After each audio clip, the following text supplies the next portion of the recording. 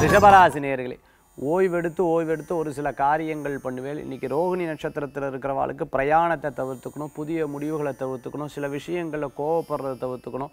அதே மாதிரி நம்ம கோவப்பட்டு ஏதேனும் வார்த்தைகள் விடுறதா அறவே தவிர்த்துக்கிறது நல்லது. அதே மாதிரி அருகில் இருக்கக்கூடிய ஆலயத்துக்கு சென்று வழிபட்டு விநாயகரை 11 முறை சுற்றி வந்து வழிபட்டால் நிச்சயம் நல்ல பலன்கள் கூடி வரக்கூடியதாக இருக்கும். மிருகசீர்ஷ நட்சத்திரத்தில் இருக்கிறவர்களுக்கு வெற்றி உண்டு, காரியங்கள் அமோகமான பலன்கள். பேங்க் சம்பந்தமான உத்தியோகத்தில் இருக்கிறவா இடமாற்றம் எதிர்பார்த்த வாழ்க்கை இடமாற்றம் நிச்சயமாக கிடைக்கும்.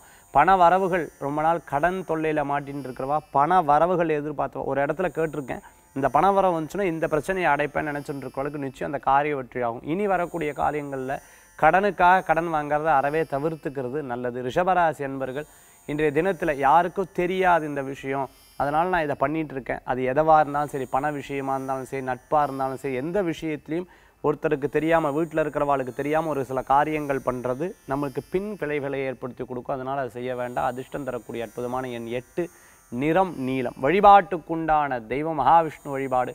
ரிஷபராசி என்பர்களுக்குண்டான வழிபாடு.